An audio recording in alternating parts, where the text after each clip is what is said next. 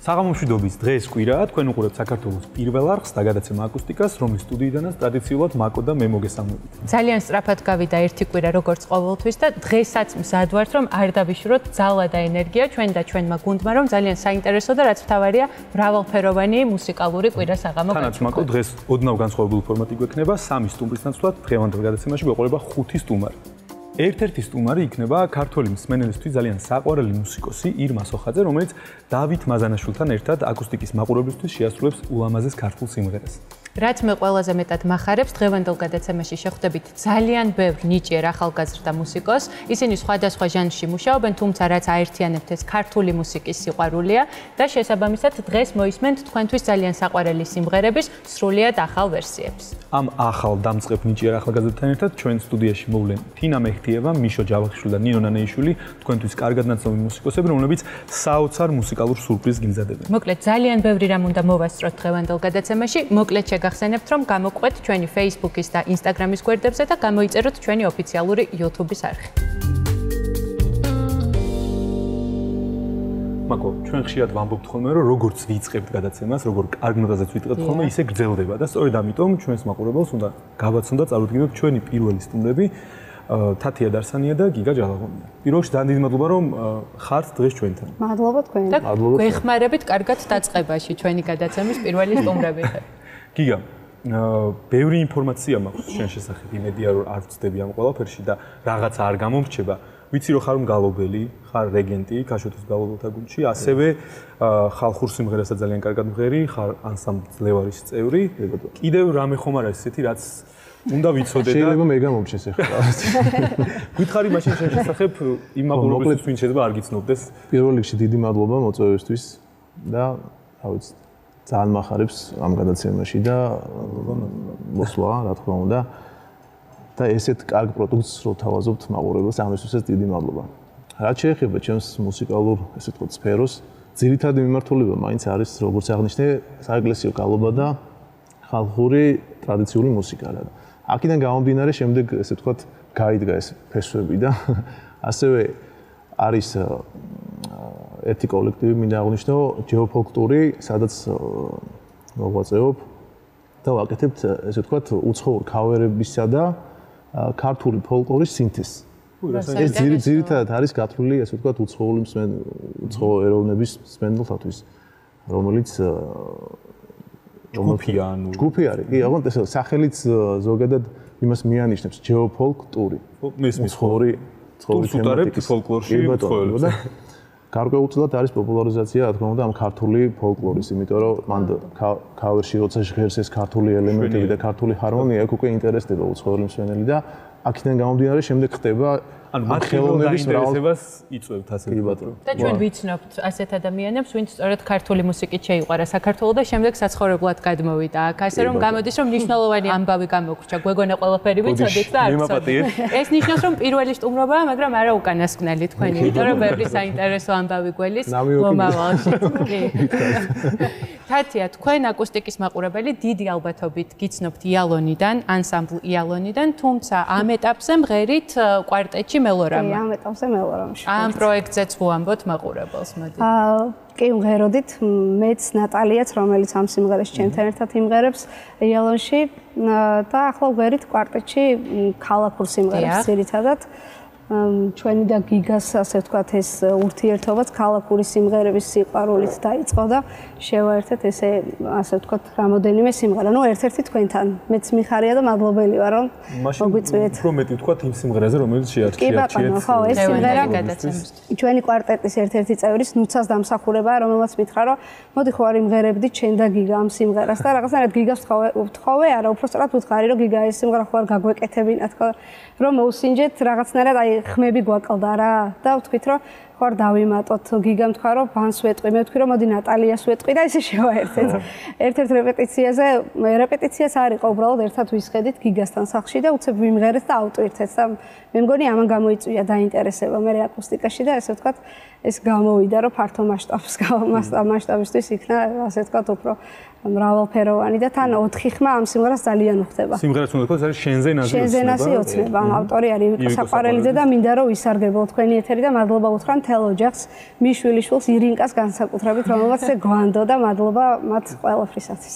გიგა, მე ვიცი რომ ისევ ხმები მოვიდა, იმედია ეს მაინც სწორი ინფორმაცია და რაღაც კიდევ არ მაკლდება, რომ ამ მიმართულებით ერთად შეიძლება საავტორო სიმღერებზეც გააგრძელოთ მუშაობა და ამ ხრივად შემოგთავაზოთ. რაღაც კარგი დასაწყისია და რატომაც არა ვფიქრობ და ერთ საიდუმლოს ესე ვთქვათ გაგიმხელთ ჩვენ გვიყვარს. ზუსტად ამ შემადგენლობით ესე ვთქვათ დაწყებული გვაქვს მუშაობა და ფაქტიურად მზად არის ჩემი საავტორო სიმღერა, რომელიც დაუწერე ჩემს შვილს. ეს არის ნანა, კონკრეტულად ნანა. რომელიც დაუწერე 2 წლის მარიამს და სხვათა შორის უკვე ეს მისამღერი ფრაზები რაც არის, თვითონ მღერის. და ამის გარეშე მინდა გითხრათ რომ არ იძინებს ხოლმე რა. თუ არ ჩააურთე ეს უკვე. რა კარგია. როდის იქნება იგი მზად? ახლა კი, გავაცნობთ. გიგავანებიურებს მოკლედ და ჩვენც ეს ავყვებით ალბათ. ის ხალხს უნდა ვახსენოთ, ვინც თქვენთან ერთად დღეს აუცილებლად. ჩემი მეგობარი ნატალია ივანიშვილი, რომელთან ერთადაც კვარტეტში ჟღერთ და იელონშიც ერთად ვიყავით და გიგას მეგობარი. მამუკა ხუციშვილი.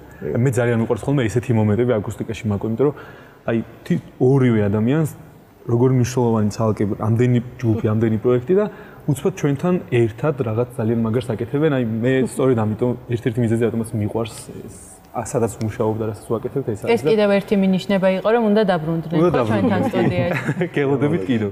ძალიან დიდი მადლობა. მადლობა თქვენ. მადლობა რომ ეს ძალიან კარგად ვიწყებთ დღევანდელ გადაცემას. წარმატებებს გისურვებთ ერთობლივ მუსიკაშიც და ცალ-ცალკე თქვენ მუსიკაში რომელსაც ასეთ საინტერესო დაკეთებთ ამდენი ხანი. დიდი მადლობა.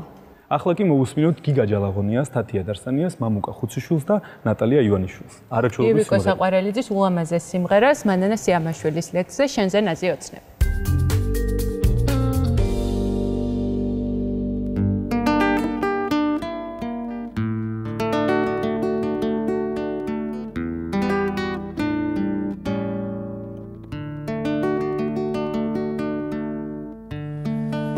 შენზე ნაზი ოცნება ახლა ჩემი მხლებელი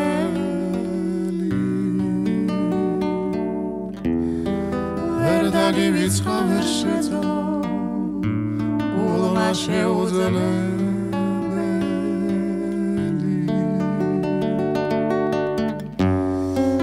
მინდა დილა გაგისღაფრო გაგია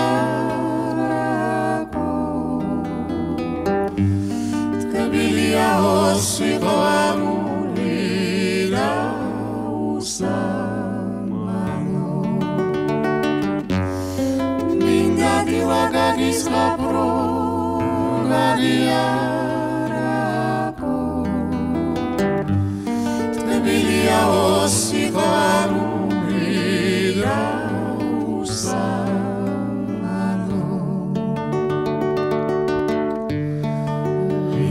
არ მოიშორო დურბა გალომაზის და სიყვარულის მზეს ვიცავა მე თუ გადაგიხარო თოვლიდნელა გაზაფხული მოსვლასა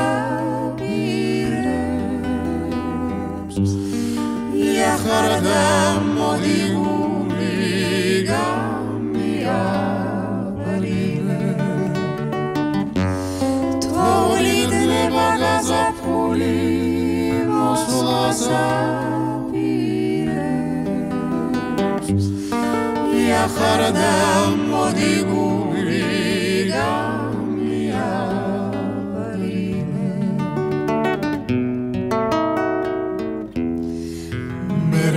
ძლებიცაში მიფრინავენ მერცხლება გეფიცები ჩემს სიყვარულს თმაც არ შევეწყლება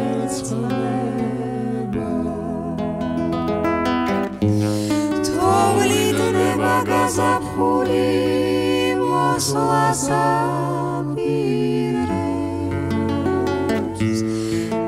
ხარდა მოდებული გამია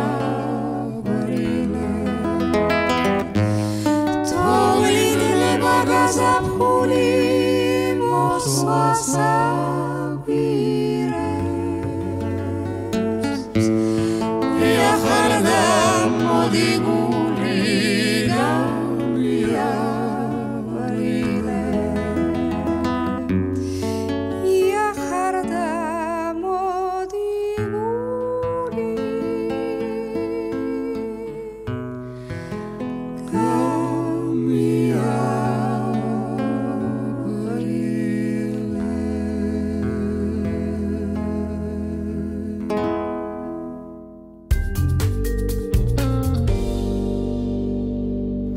გრძელდება აკუსტიკა და როგორც გადაცემის დასაწყისში დაგპირდით, ჩვენი სტუმარია ქართველი მსმენელისთვის ძალიან საყვარელი მუსიკოსი ქალბატონი ირმა სოხაძე, რომელსაც დიდი ხანია ველით სტუდიაში და მეც და მეგოსაც ძალიან მიხარია თქვენთან შეხვედრა. დიდი მადლობა, მეც არანაკლებად მიხარია, მეც ველოდი დიდი ხანია რომ თქვენთან მოვიდოთ. მით უფრო რომ მოხვედით ძალიან საინტერესო ამბით, უფრო სწორედ ამბებით, მაგრამ დავიწყოთ იმით, რომ თქვენ ცხოვრებაში ძალიან საინტერესო ახალი პერიოდი დაიწყო, რომელიც ეტაპი, ხო, ესე ჯობს ესე ვთქვათ, რომელიც მონოოპერას უკავშირდება. კი ბატონო.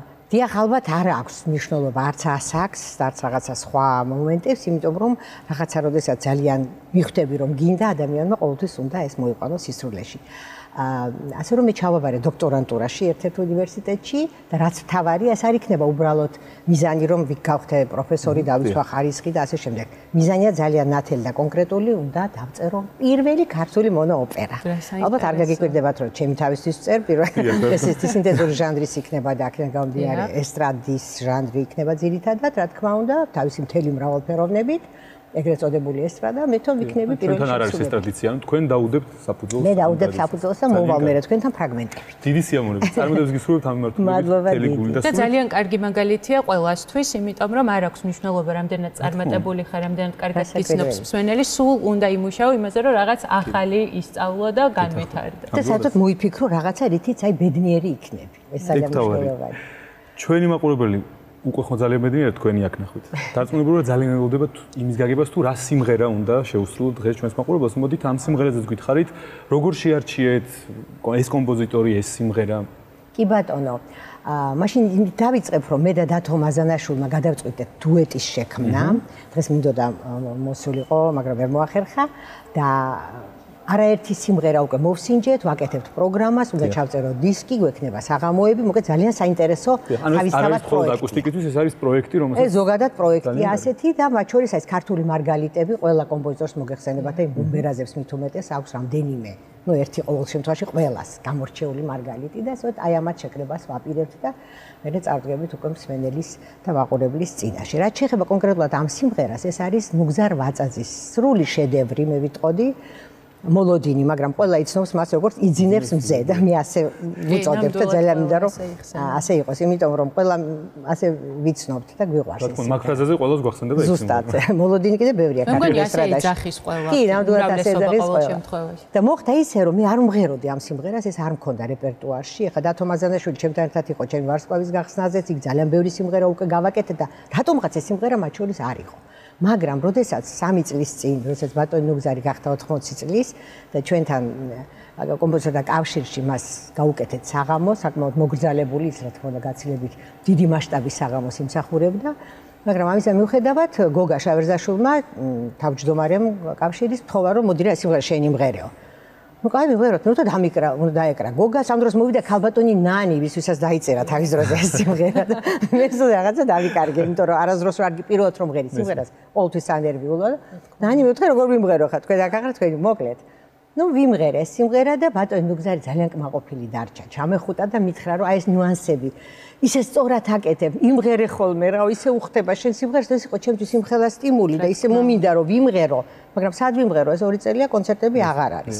არაფერი არ ხდება, ასო დიდი მადლობა კიდევ ერთხელ აკუსტიკას, რომ კიდევ ერთი საშუალება მომიწია, რომ სწორედ ჩვენთან იმღერებთ და სადმე სხვა. ოი ხომ ღერით უკვე სადაც შეგვიძლია, მაგრამ ერთ-ერთი ეს ძალიან მნიშვნელოვანი პლატფორმა. ეს სიმღერა ერთ-ერთი მარგალიტი იქნება იმ შეკრებილი მარგალიტების, რომელსაც ალბომის სახით. კი ბატონო, რომელიც ჩაიწერება ალბომის სახით. რამხელა იქნება დაახლოებით ალბომი თუ ჯერ არის საცდეტალი? ну ერთი 20 სიმღერა აუცილებლად იქნება. არა მარტო ქართულები, მინდა გითხრათ, იქ იქნება ალბათ 1-7-8 ჯაზური სტანდარტი, იმიტომ რომ ხა დავით მაზანაშვილთან დუეტი გააკეთო და ჯაზი ცოტა გვერდით აუარო ჯაზს არ გამოვა, ხო?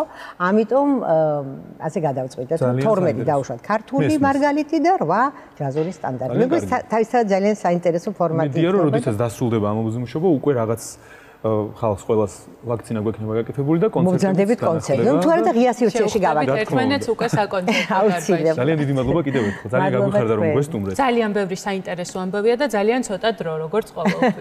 წარმატებით გისურვებთ სადოქტოროშიც პირველი მონოოპერის დაწერაშიც და ძალიან მნიშვნელოვანი ქართული მუსიკისთვის და წარმატებით გისურვებთ ამ ალბომშიც, რომელსაც დავით მაზანაშვილთან ერთად აკეთებთ. ძალიან მადლობა სტუმრობისთვის. ახლა მაკო მოვუსმინოთ ირმა სოხაძეს და დავით მაზანაშვილს ნუგზარ ვაწაძის არაჩვეულებრივად ლამაზი სიმღერით მოლოდინი იძინებს მზე.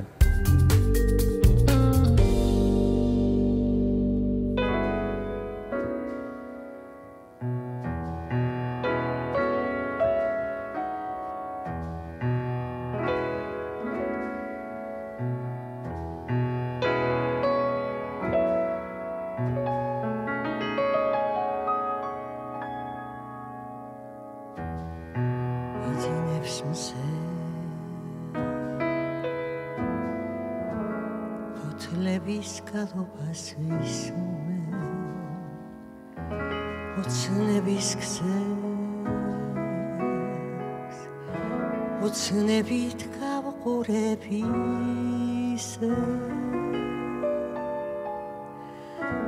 ვიხსენებ მე მიყვარდი რატომღაც მეჭეროდა შენი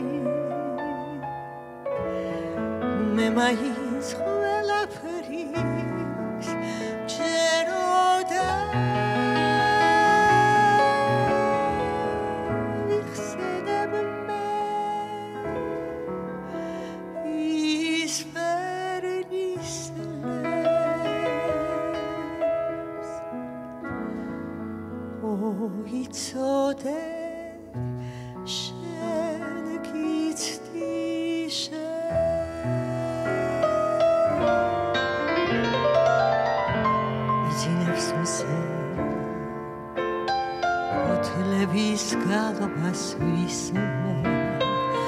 ოცნების ქსებს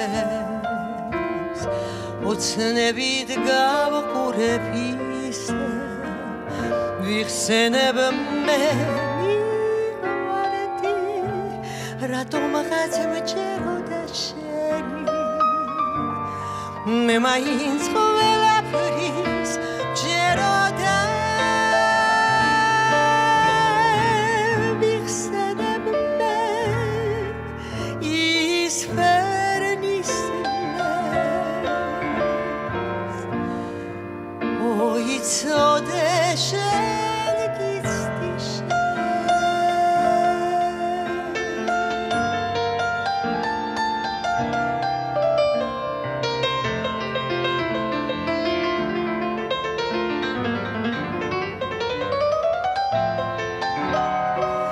ვიხსენებ მე მიყვარდი რატომღაც მეჭეროდა შენი მე მაინც ყველაფრის მჭეროდა ვიხსენებ მე ის ფერნის ლებს და მიბრუნდი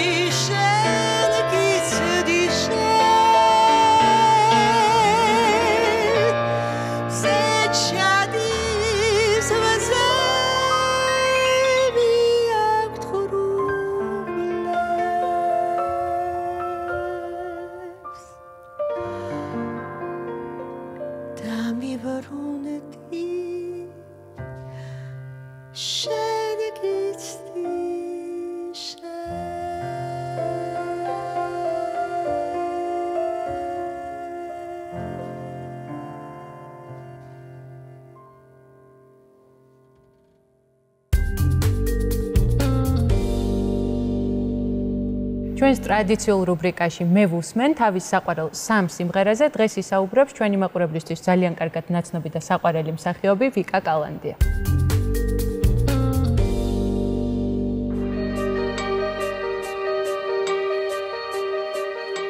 ძალიან ბევრი მუსიკოსი მომწონს და ვუსმენ და გამჭირდება ახლა მხოლოდ 3-ის დასახელება და გამორჩევა. თუმცა შევარჩიე ის შემსრულებლები, რომლებიც ამ პერიოდში ყველაზე ხშირად ვუსმენ ხოლმე და ერთ-ერთი არის Beach House-ის მის, რომელიც ერთ-ერთი ჩემი ფავორიტი სიმღერა უკვე ძალიან დიდი ხანია.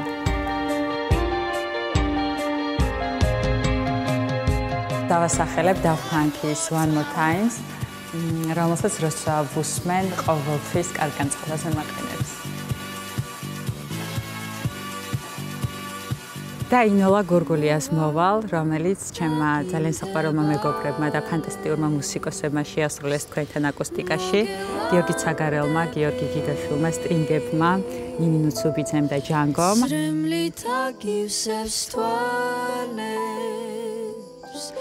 ჩუმი დარდები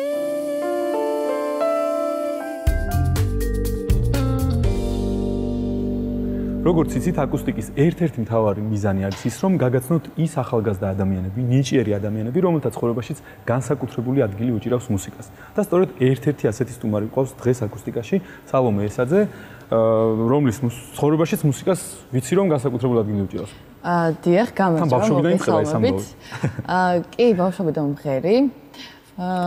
და თუმცა მე სხვა კარიერა გააგრძელე. ხო, ეხლა ვარ მეორე კურსზე, 19 წლის ვარ. ჩავაბარე თეატრალურ უნივერსიტეტში. მიუხედავად იმისა, რომ როცა 12 წლის იყავი, ერთ-ერთ ინტერვიუში თქვი, რომ მუსიკასო ვერაფერი ვერ ჩაანაცვლებსო და ესეც მოხდა ალბათ, იმიტომ რომ რა თქმა უნდა, ფონად ალბათ გაზდევს. კი, თეატრალურს ვფიქრობ, რომ მუსიკა, ანუ თეატრალურს ერთ-ერთი შემადგენელი ნაწილია სამსახიობოს ზოგადად. მაგიტომ აი თუნდაც უნივერსიტეტში გვაქვს ესეთი საგანი, სადაც ვოკალს სწავლობთ და ამიტომ რაღაცნაირად ვივსებ უფრო თავს და ესეთი დანაკლისი არ მაქვს მაგ მხრივ. კი, სიმღერის დანაკლისი. ხო, აი მაინც რაღაცნაირად ჩემ ჭიას ვახარებ რა, არ ვიცი როგორ თქვა. და როცა თან ისეთი მსახიობია საჭირო, რომელსაც სიმღერა შეუძლია, კონკურენტიც ბევრი არ გეყოლება. როლების მოპოვებაში. ხო, მეც ვფიქრობ, რომ შეიძლება რომ ჩაითვალოს, რომ ეს არის მსახიობის ერთ-ერთი მნიშვნელოვანი მხარე, რომ შეუძლია კარგად სიმღერა და მიხარია თუ ესე მაფასებთ. როგორც თქვი, შენ ჭიას მაინც ახარებ და მღერი ხომ? აი, როცა მღერი, რომელი არის შენი საყვარელი ჟანრი, ანუ რისი სიმღერა გიყვარს ყველაზე მეტად? ცოტა, ყველაფერს ვუსმენ. ნუ ყველაფერს უფრო კონკრეტულად მაყავს ესეთი საყვარელი. პირველი რაც გაგახსენდება. პირველი რაც გაგახსენდება არის Pink Floyd-ი, სხვათა შორის. შვენიერი. ხო, ფსიქოდელიური როკი. ხო. თუმცა ჯაზს უფრო უსმენ ხშირად, იმიტომ რომ სიმღერა უფრო მიყვარს ამ სტილში. განსაკუთრებით მიყვარს მომღერალი ეტა ჯეიმსი და ძირითადად მაგ კუთხით მივდივარ ხოლმე თუ რამე საერთოდ ვღერი. ძალიან კარგი. Pink Floyd-ის სიდ ბარეტის პერიოდიც მოგწონს თუ მხოლოდ დევიდ გილმორიდან გიყვარს? ჩემი საყვარელი ჯგუფია და ჩაგეძია. ეს ალბომიდან, ბარემ ესე გამოვარჩევ Dark Sides. Dark Side of the Moon. კი, გენიალური. ძალიან კარგი. მოდი მაშინ ჩვენ საყვარელ მუსიკაზე რო არ გავაგრძელოთ საუბარი. ესეც ჩვენი საყვარელი მუსიკა, მგონი დღეს რა სიმღერასაც მოვისმენთ მებო, არა? ესე მგონია. მიუხედავად იმისა, რომ სულ სხვა მიმართულებით წახვედი და აქაც ჩანს, რომ თავს არ იზღუდავ ჟანრებში, დღეს შეასრულებ კონსტანტინე პევზნერის სიმღერას გაზაფხულის დუეტი. როგორ ეს სიმღერა და რატომ? რატომ შეარჩია? გეტყვით, მე-10 კლასიდან სხვათა შორის მომწონს ეს სიმღერა და სიმართლე რო გითხრათ, თავიდან აღმოაჩინე ისევ სამსახიობო კუთხით, იმიტომ რომ პირველი ვნახე ვიდეო, სადაც მღერიან ნანუკა ხუსკივაძე და დათო ბახტაძე. შემდეგ ჩემს მეგობრებთან დიდი ხანი ვმღეროდი ამას, თუმცა საბოლოოდ მაინც ერთ-ერთ დღეს შევიკრიბეთ მეგობრები და ჩემი უსაყვარლესი ერთ-ერთი მეგობარი, რომელიც უკრავს გიტარაზე, ნიკუშა ბრეგვაძე, მას გავუზიარა ჩემი აზრი ამ სიმღერასთან დაკავშირებით და რამდენად შეიძლებოდა რომ შეგვეცვალა და სხვანაირად მოგვესინჯა ეს სიმღერა.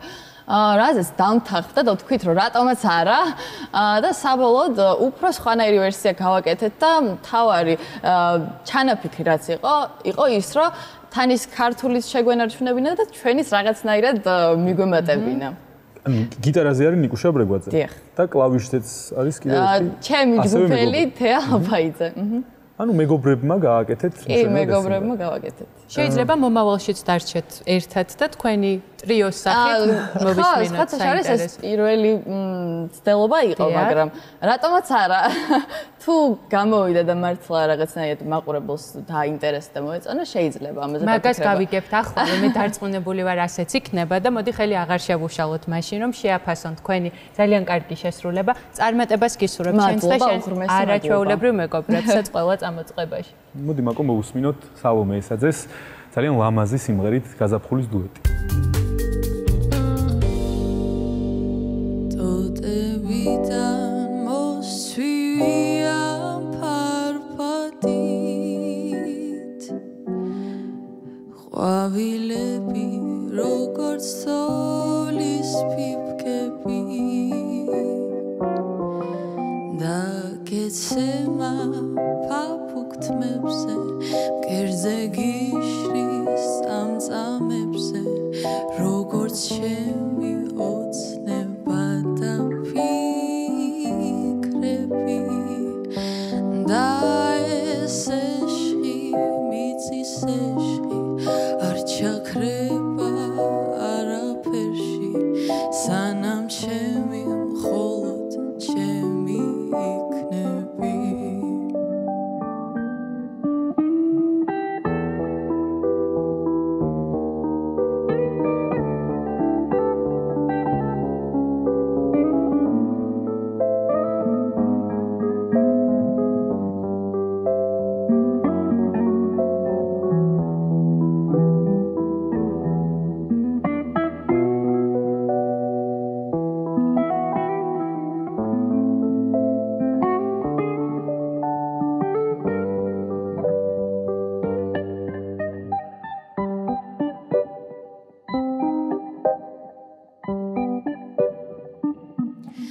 ტოტებიდან მოსვია ფარფატით ყვავილები როგორც თოლის ფიფკები ნიავქარი ტოტებს არხევს და სამოსურნელს აფრქვევს ვიდგაშლილი ნაზი ასამანი და მეცემა ფაფუქთმებზე მკერზე გიშრის წამწამებზე შენი ხმა თუ ფოთლების შრიალი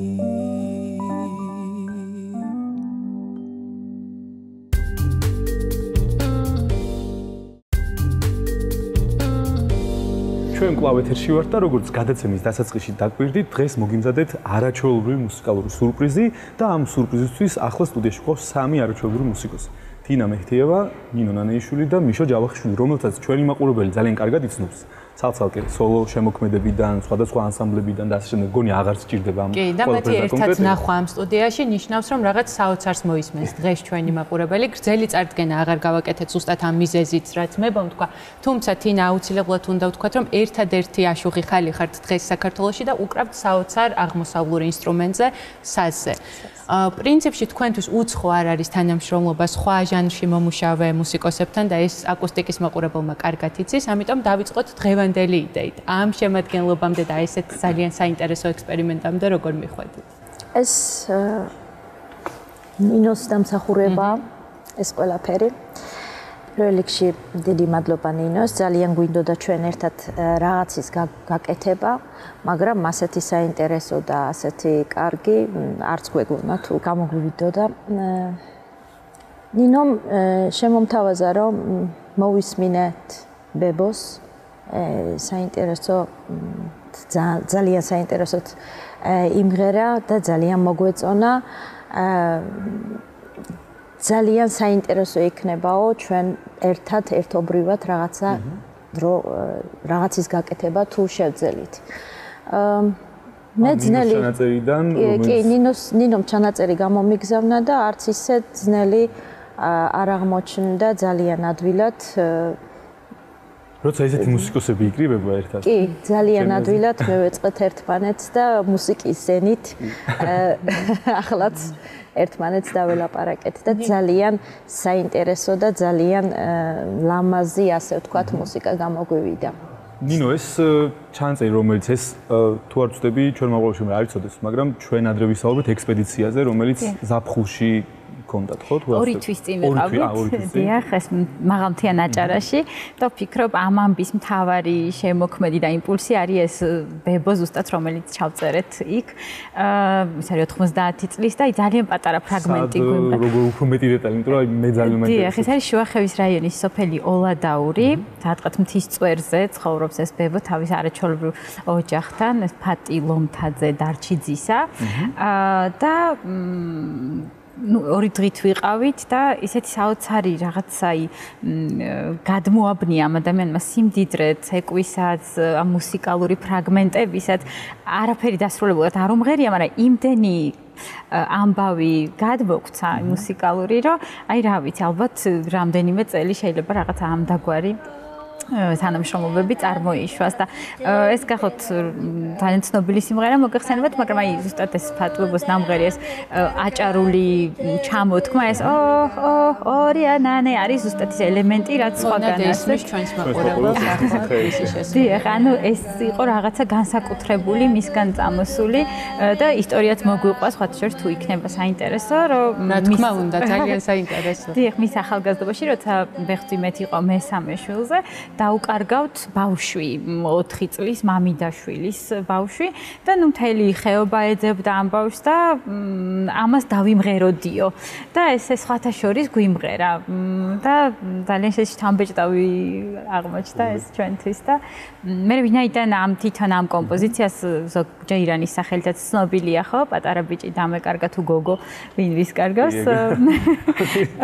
რაღაცა სუჩამესმა და ეს რაღაცა აშუღურ აღმოსავლური მუსიკის ელემენტები ხო და აქედან გაჩნდა ანუ პირველი თინას შეეხმი დიახ თინას შევეხმი მე უკვე გადავიდეთ მიშოზე ხო და რა ჩაესმათ ჩაესმათ დუდუკის ფერი ამ კომპოზიციაში და ნუ რა ვიცი ძალიან საინტერესოა მართლა უბრალოდ მე მერიდება რომ დუდუკზე კი ვასრულებ მაგრამ რეალურად დუდუკი ხელში არ მიჭირავს როგორი ამბავი ხდება ხო და ვფიქრობ მართლა საინტერესო გამოვიდა რეპეტიციებზე თან არანაირად არ დაგვიგეგმავს რა უნდა გავიკეთებინა როგორ რა მელოდია უნდა ყოფილიყო ყველაფერი თავისი ეს თავარი აი ეს პატარა გოგო ამ შემთხვევაში ეს იყო მთავარი თემა რომელზეც შემდეგ აი ეს მთელი აღმოსავლური ნაწილი რომელიც შევიდა აი ამ სიმღერაში გამოვიდა ეს ხო რაღაცა მართლა საინტერესო კომპოზიცია და ნუ მე ვცდილობ რომ არ დავივიწყო ის ძველი პატარა გოგო და მეკა ესეთ შემოვიდეს ანუ ეს თემაც ის მოდის იმიტომ რომ ზუსტად მოდის ეს ყველაფერი აი აჭარულ ვერსიასთან და პლუს ვცდილობ რომ გოგონებთან ერთად თან ვიმღერო და თან ეს დუდუკის იმიტაცია ვთქვათ წარმოვადგინო რომელიც ვფიქრობ ჩვენ შეგვიძლია აღმოსავლური ხმა ვოკალი საზი და ქართული სიმღერა ერთმანეთში ისე ეწყობა ისე ლამაზად ეწყობა როგორც აი წყალი რო შრიალებს კი აი ზუსტია მე ზუსტად მას აი მე მინდა რომ აი მგონებს მოусმინო იმიტომ რომ ძალიან ლამაზად აგვეწყო ეს ყველაფერი მე შენი არ ვიცი წვიშილებს თქო ძალიან დიდი მადლობა პირველ რიგში რო გვესტუმრეთ იმისთვის რომ ეს სიმღერა და ეს იდეა და ეს მუსიკალური ექსპერიმენტი ჩვენთან მოიტანეთ აკუსტიკაში ეს ძალიან გვიხარია წარმატებებს გისურვებთ იმიტომ რომ ერთადაც ძალიან გაგვიხარდება თუ კიდევ გააკეთებთ რაღაცას და ცალ-ცალკეც რა თქმა უნდა იმიტომ რომ ძალიან გულშემატკივრობთ და გისმენთ ყოველთვის მადლობა კიდევ მადლობა ახლა კი უნდა მოვუსმინოთ არაჩვეულებრივ მუსიკოსებს თინა მეჰთიევას, ნინო ნანეიშვილს, მიშო ჯავახიშვილს და მათთან ერთად იალონის ამ არაჩვეულებრივ ანსამბლის არაჩვეულებრივ გოგონებს რომლებიც შეასრულებენ სიმღერას პატარა ბიჭი დამეკარგა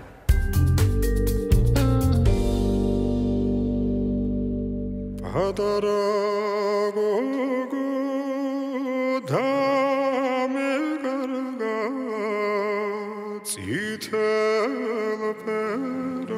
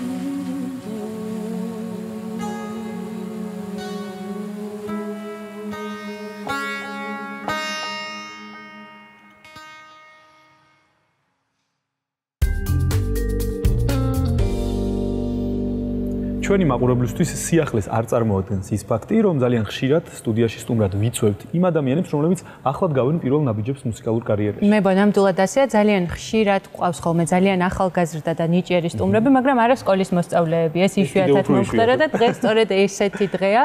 ჩვენი სტუმარია თათია ჯმუხაძე, რომელსაც გავაცნობთ უკეთ ჩვენს მაყურებელს და ძალიან მახარებს პირადად მე ეს ამბავი. კი, მე ძალიან. გამარჯობა.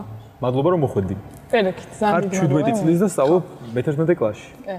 როგორ მოხდა, რომ ასეთი დიდი და მნიშვნელოვანი როლი უჭირავს შენ ცხოვრებაში მუსიკას? მუსიკა წამოვიდა ოჯახიდან. ანუ რაც თავი მახსოვს, ყველა მღერის და ჩემთვის უცხო არ ყოფილა არასდროს არც გიტარა, არც ანუ არც ერთი საკრავი და არც მუსიკა.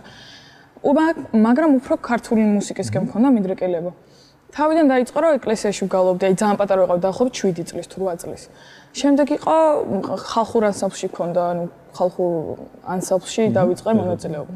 და დავიწყე მან სიმღერა და შემდეგ იყო ბენდი. ბენდიც ყავდა ესე იგი. საკუთარი ბენდი. როგორც მახსოვს, ხო, ერქვა მიმიკა. მიმიკა. და რას უკრავდით?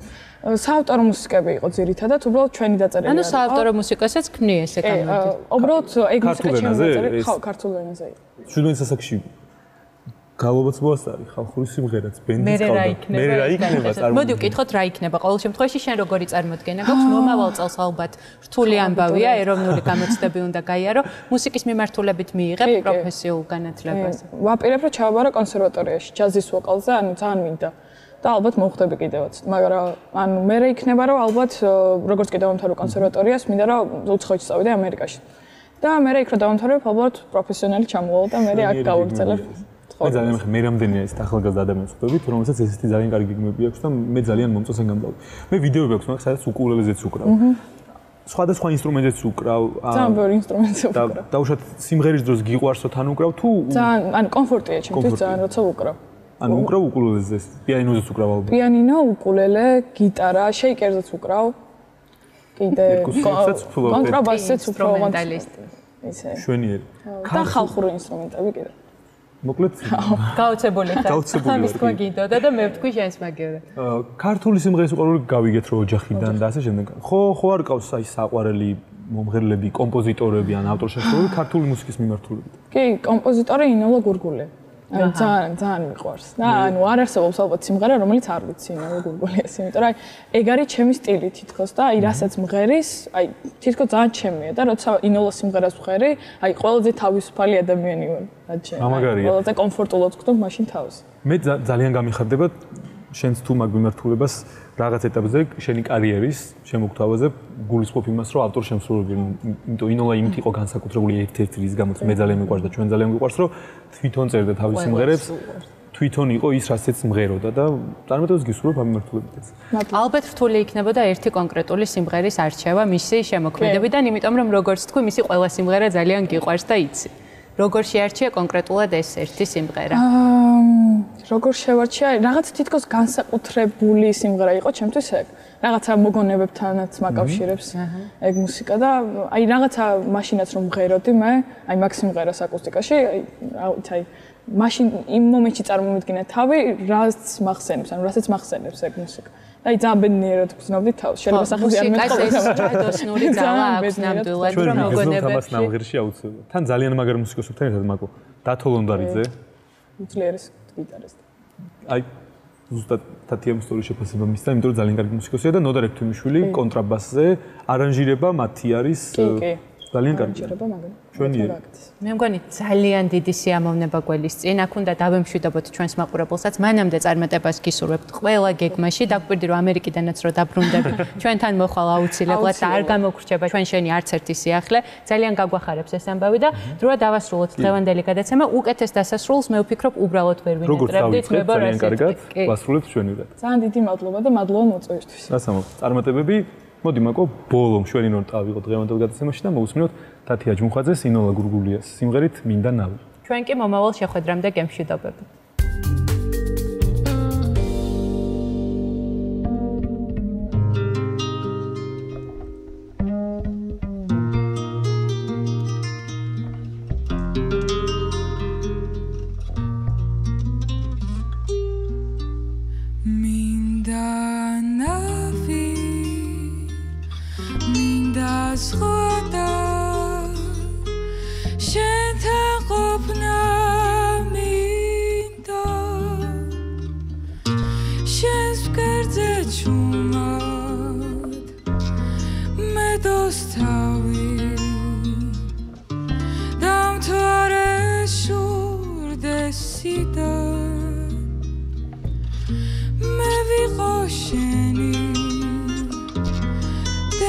Pali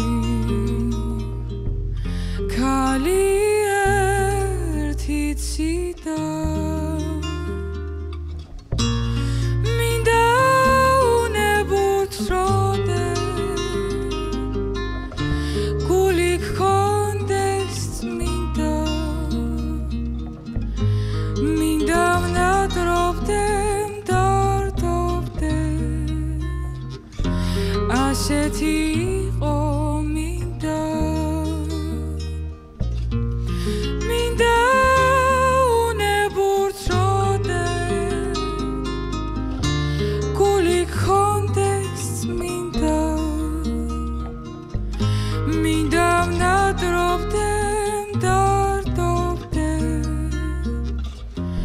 ასეთი იყო მინდა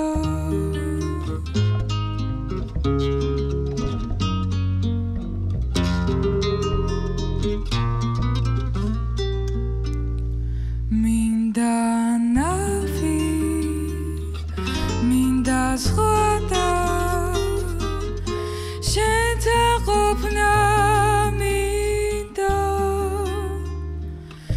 შენს გვერდზე ჩუმად მედოს თავი დამთვარეს შურდესი და მე ვიყო შენი დედოფალი ქალი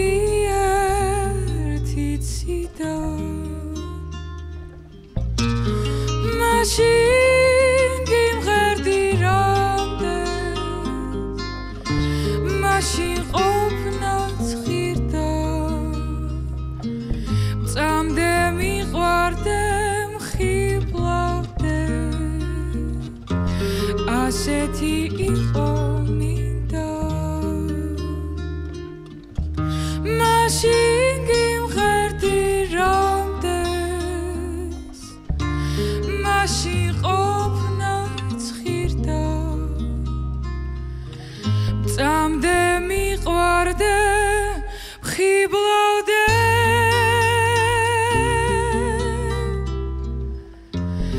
ასეთი იყო მინდა